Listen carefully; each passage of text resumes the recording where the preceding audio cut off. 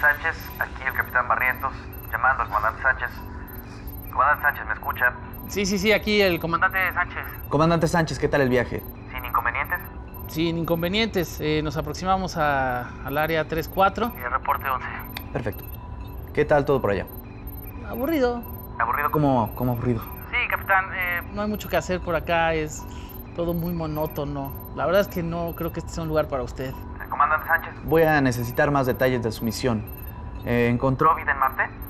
Vida... o sea, sí vi un par de animalitos por ahí el otro día, pero nada impresionante, ¿eh? Nada, o sea, soso. Muy soso.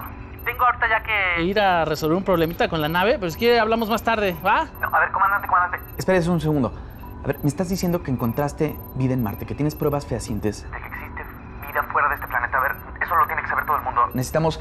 Háblale a los periodistas. Vamos a hacer una conferencia a las 5, por favor. Los periodistas, sí. No, capitán. No le voy a decir a nadie. Es que por eso me cagas. Todo lo que te digo lo tienes que difundir. Sánchez, creo que no te estás dando cuenta del tamaño de tu hazaña. Encontraste vida fuera de este planeta. Exactamente a eso me refiero. No puedes decir nada porque esto es como... ¿Cómo te explico? Como Cancún en los 70, donde todavía no llegaba la perrada. No se aglomera la gente. gente, no hay tráfico, no hay spring breakers. ¿Escuchas? Silencio absoluto. Si tú hablas de esto, todo el mundo va a querer venirse para acá. Pero, Sánchez, si Es tan bueno como dices, todo el mundo debería conocerlo. Yo quiero conocerlo. ¿Ves? O sea, justo eso es lo que no quiero que pase. Sí, porque tú vas a venir a conocer y después vas a querer regresar, vas a traerte a tu esposa, al cuñado, a los Primos, a la familia, a los amigos de la familia. O sea, esto va a ser infernal, güey. O sea, así sí vamos a acabar con esto. Vamos a acabar jodiéndolo también. ¿Sabes cuánto cuesta 1 kilo de camarón aquí? No sé, 200 pesos. 75 pesos. Y de los grandotes, Camarón de estos que parecen cachorro de oso hormiguero. Pero entonces... Tenemos que decirle a las autoridades, tenemos que mandar inmediatamente una misión de reconocimiento. No, a ver. Es que no le puedes decir a nadie. Dejemos que Marte sea entre tú y yo. Es que tú no sabes lo que se siente. Poder estacionar tu navezota acá y que no venga un pinche viene a pedirte dinero.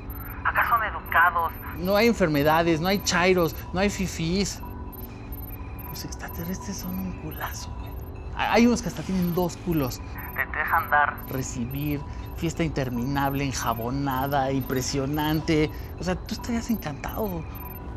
Tienen 2 culos. 2. Culos. Biculos, les dicen aquí. Pero las autoridades, los protocolos, tenemos que ¿Tenemos que qué? ¿Que joder este planeta? O sea, ¿tú crees que los gringos vienen acá cada rato a arreglar sus antenitas de internet? Este es un paraíso fiscal. Barrientos, es una maravilla. Esto es como el jardín. De los ricos. Esto es Ibiza en los 60. Mira, Sánchez. A mí me piden respuestas. Me están preguntando cosas. Tengo que darles una respuesta. ¿Qué les digo? Piensa, Barrientos. Piénsalo. ¿No se te puede ocurrir algo? Mira, Sánchez. Te voy a decir la verdad. Tengo un cuarto lleno de almohadas con el logo de la NASA y las tengo que vender. No se venden. Ahora, que si las vendiera, no tendría que mandar una misión de reconocimiento.